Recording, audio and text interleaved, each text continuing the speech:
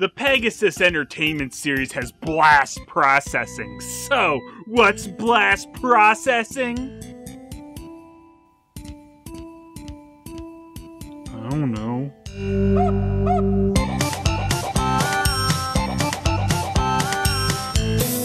Pegasus does 8-bit graphics. that same thing as Nintendo. Pegasus does 8-bit sports games. You can also do that on Nintendo. Pegasus does. Pegasus Does. Pegasus Does. Pegasus Does. Pegasus does. What Nintendo does. So I've wanted to talk about some of the knockoff video game stuff on Bootleg Zones for a while, and I thought I'd start it off with the Pegasus. Now, there were a lot of areas that didn't actually have an official Famicom or Nintendo Entertainment System release, and that's where these Famicom clones, or Famiclones as they're often referred to, come in. The Pegasus is definitely one of the better known Famiclones, having spanned over a few countries, being the most popular in Bosnia, Serbia, and Poland. And mine came from none of those countries! This one actually came from Greece. Seeing as it's spanned over a few countries and seen multiple versions, the Pegasus has had a lot of different logos, but I think you can tell which one is my favorite. When I seen a bootleg Nintendo system with a Sega Genesis knockoff logo, I just needed to grab this one, 'cause I have a serious problem. And my Pegasus is model number MT Jackpot Sadface. And here's another thing that grabbed my attention about this system, it being a new model of 94. I love 94, hot off the new release of the Nintendo and Famicom. But yes, obviously if it's got Teenage Mutant Hero Turtles on it, it's gonna get my attention as well. 'Cause ninjas are too violent, they're just heroes. At first I thought Don got shafted on here, but I guess he's just a really reddish purple as that looks to be his bow staff. And I think his picture is my favorite with his little seductive eating pizza pose. And below that we've got Boys Soccer Team, which a few people might know as Captain Tsubasa, but it's more popularly known as Boys Soccer Team. And this was designed in Japan. What, the system and games you ripped off? Yeah, I suppose. And luckily, we always know we got something good with Pegasus since we've got the Total Quality Pegasus Commitment. Now obviously this is their version of the Nintendo Seal of Quality, which I kind of love that all the bootleggers of Nintendo stuff just put their own version of the Seal of Quality on their stuff. This was supposed to be a form of protection so that you'd only get official Nintendo products, but I bet a lot of people didn't really know the difference. Or they didn't care. Infrared wireless system? Alright, I guess if that's legit, that's something Nintendo don't. And speaking of Nintendo, experience fantastic images and amazing reality. 8-bit's my reality. And here it is, the Pegasus Computer Family Game, still freshly sealed from new model 94. Oh, look at this, isn't that cute? They've got the company name hidden under the flap. Apparently, Pegasus is a registered trademark of Marauder Traders in Dubai. Oh, you can even ring them up or fax them. I like that they give you this information but try to hide it. Now, the version of the Pegasus I got is clearly based on the Super Famicom system. Even the controller is almost exactly like a Super Famicom controller. But look, this was still sealed. Why does it look like someone was chewing on my controller? Oh, well, isn't this lovely? Apparently the zapper cord melted in with the styrofoam at some point. And it also has the look of someone being too hungry around it. The Pegasus Zapper is also noticeably much lighter than the official Nintendo Zapper. The controller is also ever so slightly lighter than an official Super Nintendo controller. What? It's also missing L and R? How am I supposed to play regular Nintendo without L and R? So the thing a lot of these Famiclones would do when copying controllers with extra buttons than the Nintendo had is they just make them turbo. Or you just have a whole bunch of buttons that did the same thing as A and B.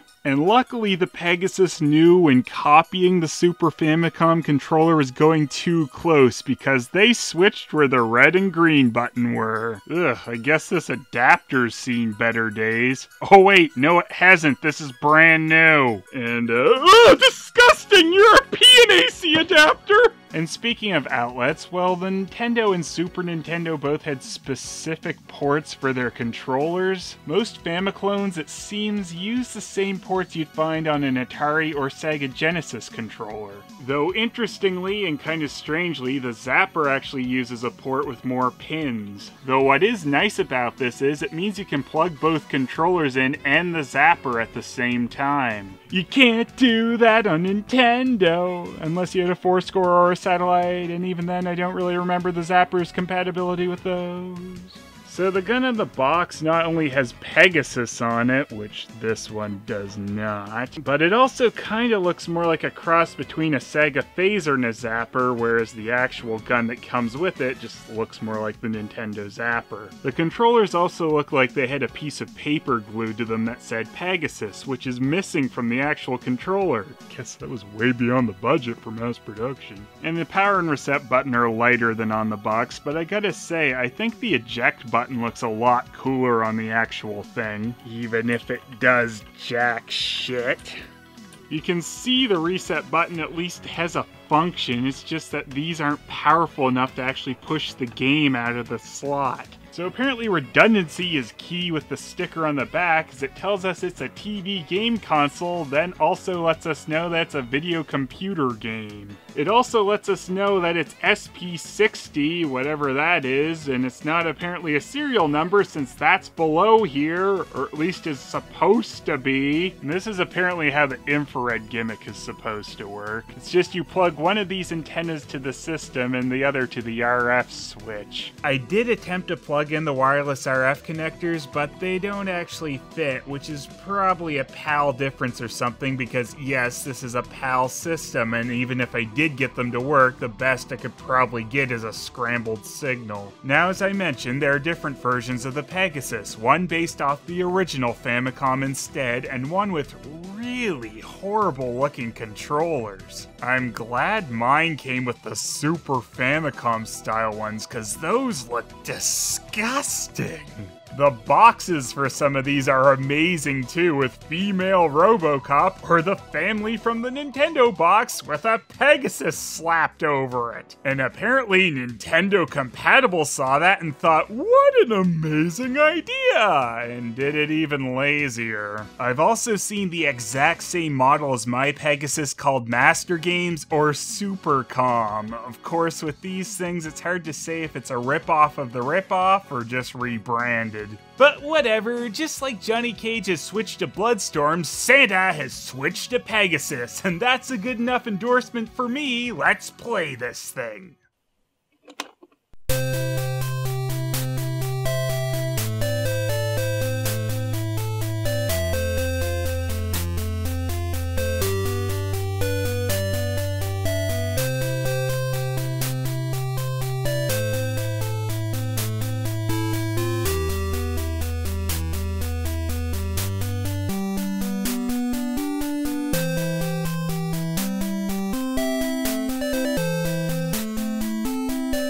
The hell? Did someone say Famiclone? No. I just did. Okay, let's play it. Alright. Alright, I've got Thomas with me here because he's a Pegasus expert. Definitely I'm a Pegasus expert. I'm all about the winged horses and Greek mythology. No? It's nothing to do with Unchained Melody. Bye. Which Nintendo has everything to do with. I tried to get a PAL converter so we could actually play this system, and it doesn't work. It just shows me a frozen screen. So we're going to be looking over here to see anything on this game on a delay, which is why we can't really play it properly. Unacceptable. Isn't it amazing? That is an amazing list of games. Yeah, but the scene's changing and now they're in a tent. Oh! I didn't even realize. No. Oh, my mind is blown now. Yeah. And apparently that was too much for the cartridge version, so they took this out. So are seagulls. I'd love to know who actually sat down and made a chiptune version of Unchained Melody. It's like, Man, this is gonna really speak to those stupid gamers. Definitely, because gamers are like hardcore Patrick Swayze loving. Oh yeah. Oh yeah. So even though the Pegasus is PAL and my converter didn't work, we still have a way to play this on an NTSC system, as I have a multi-cart that is almost the exact same. So multi-carts like the 9,999,999 are commonly known as the Unchained Melody multi-carts. And of course they show pictures from games that have absolutely nothing to do with this cartridge. Of course, most prominently, they show Street Fighter. Why wouldn't they? They even have some weird redrawn pictures for some of the games that are actually on here, like Duck Hunt. Or for games that are on different versions of this multi-cart, I suppose, but not my actual cartridge. So yeah, this is the same games list and the same backdrop as the Pegasus built-in game. But no Unchained Melody and no seagulls. No scene changing, yeah. Actually, Phelan, there are a couple games on the Pegasus built-in multi-cart that didn't appear on the 10,000,000-1 cart. Wild Gunman and Dr. Mario both appear on here, so you know, it got a bit closer to that 9,999,999 games list. And other versions of it even included Lunar Ball and Galaxian, so like halfway there. I'm just not into picking games without Unchained Melody playing, honestly. Yeah, have something to keep us entertained while we decide if Mario G or Mario J is better. I know. I like that Battle City's like the only one they change the title on sometimes with these. Like, let's see what Tank 406 is. Tank G 1990. Oh, by YS. It's probably just because it's so easy to change the title screen in that game. Yeah, probably. I remember hacking that back in high school and calling it Crappy Tank. Oh. And I thought it was really cool. Hey, look, I changed Battle City to Crappy Tank. You got it. Tank B! Yes! Look, they took out Clay Shooter from Duck Hunt to pretend it's its own game. Ooh, but they still left the Duck Hunt title screen. Yeah. Nice. So, Mario M502... Ooh. You get to play this. Ooh, I do? Yeah. Oh, this is going to be exciting. Here. Yeah. Alright. I'll hold the second controller. This is going to be quite the experience, is it? You might have to press A. Yeah. Okay. Alright, let's go. Alright. So there is a little twist in this game. Oh! That's great. Random moon jumps. You know what? I used to have Game Genie code that did that. Just random ones? Not just random, but it... Yeah, because I know there's the one that did the... You're doing turbo, I think. There.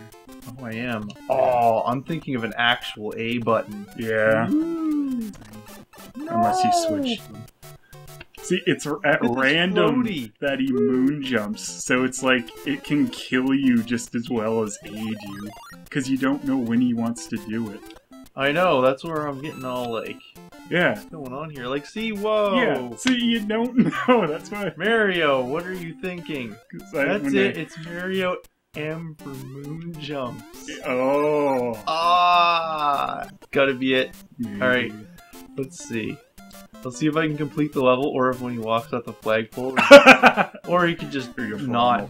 Yeah, I could do that too. That was embarrassing. I can't believe you. I'm gonna blame the wonky controls. What? There's nothing wrong with just having him randomly moon jump on you. Even though he didn't moon jump, I was like feeling that he was going to. Yeah. That's it. See, and I was first trying this just to make sure it worked stuff, and I was like, alright, I'll just do Mario for a sec, and then it's like, what? And I was like, oh, is there a way to control this? Do you hold A and he'll do it? No, just random. Just nice. Whenever he wants. I was hoping he'd fly away over the castle like he used to with Game Genie. Yeah. That's just random, I guess. Randomly, you can't win anymore. Bye. I love too that like the moon jump will kill your momentum if you're not planning for it sometimes. So yeah, it's just like Yeah, it's just like, oops. Uh-oh, I'm stuck over a big hole and I can't use this moon jump to get to either side. Dead. No! Jumped on me. You notice the sounds are slightly sped up too, because it's a PAL version. Ooh. So all the sound effects are slightly wrong. It's like something only someone who's played this game too much would notice. Yeah, everything's like a little bit higher pitched. Yeah. I can hear it with the underworld music for sure. Yeah. It's like... The sound effects really get me too, like the jump sounds slightly wrong. This is the best Let's Play of Mario. It is. This is the most impressive Let's Play. Oh no. No! Well, actually, it's probably the only Let's Play of Mario 502M, so... Probably. I would people not... didn't bother with that one. See, this would be one of those levels where he randomly just moon jumps into Lakitu and Yeah. dies. Yeah. Actually, he hasn't been doing so. Oh, he just. Oh did it yeah, there. you just tried there. It's weird because there's just that. I'm so used to this game that just like any tiny little bit of touchiness being different, I'm like, wow. Yeah. Yeah, your lives don't go down, by the way. Oh, what? Yeah.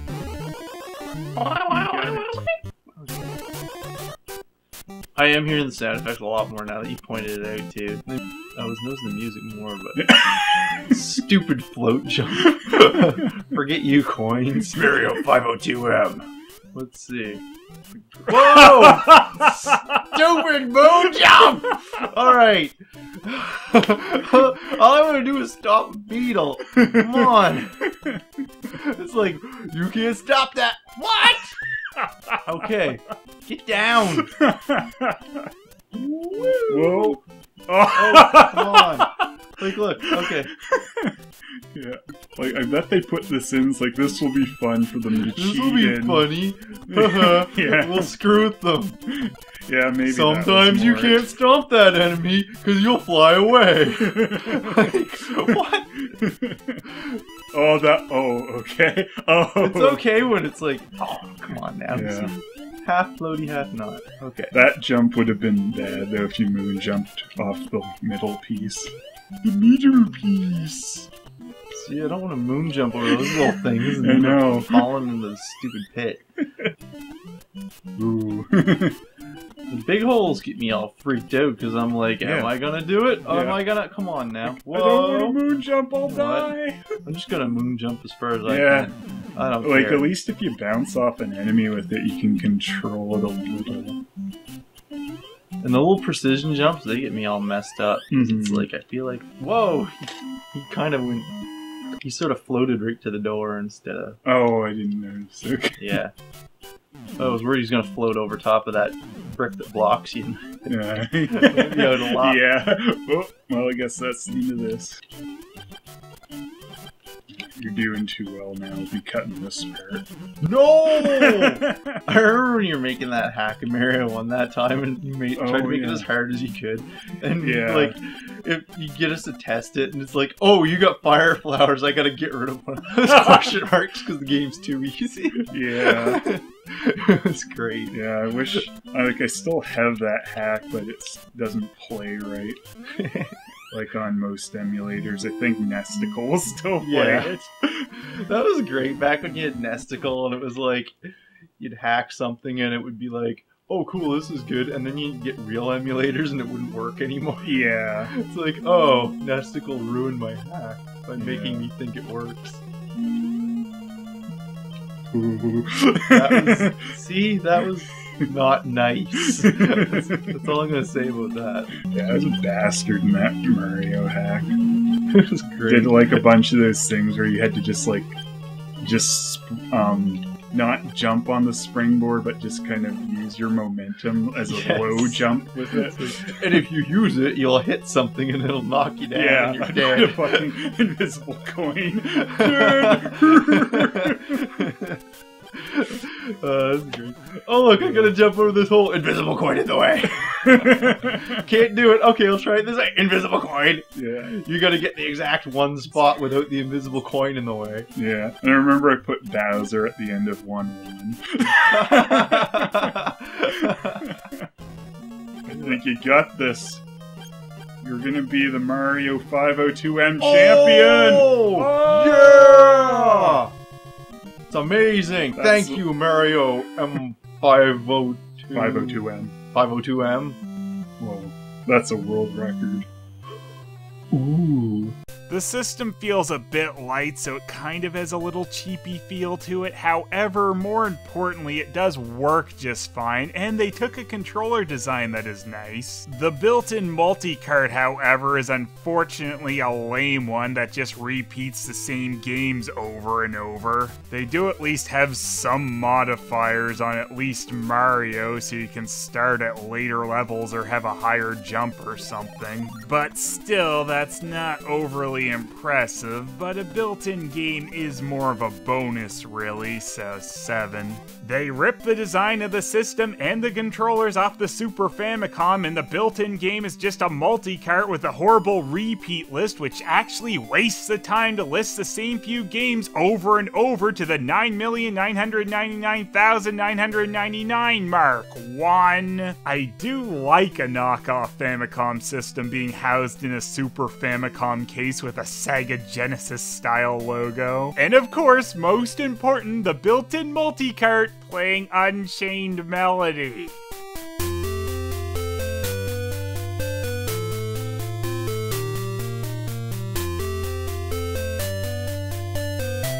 Probably the most gamerific tune since Can You Feel the Love Tonight?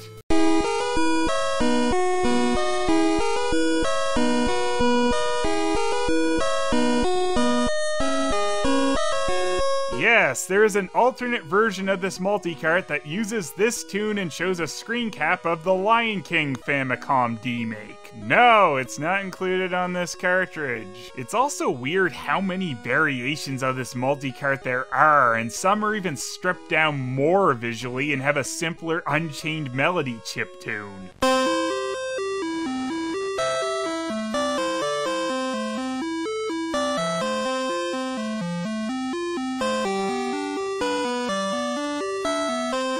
So mostly for the strange combinations here, it's a 7. I love the box with the Genesis logo and the random games, or rather just random series on the side since they don't bother to show you the NES/Famicom games of them. It's an appealing enough package as well for a Famiclone, and it's total quality 8. I think unless it was so shoddy it wouldn't even play the games right is the only way one could really fail here. It could maybe feel a little more solid, but considering it's been kicking around this long and still works fine, it's 9. And the bootleg zones overall is 7. It's a solid Famiclone, and I really like some of its strange traits, and I can't wait to check through all 10 million -1 games to make sure nothing is different. Ah!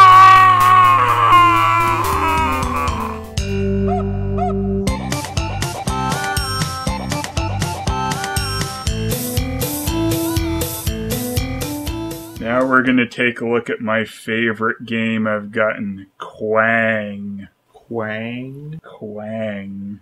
Kwang de Shang. When I tried to look into this, I couldn't really find any extra information on Kwang. The only other entry with Kwang in relation to Famicom was someone's personal list where they said they had a Kwang 116 in one.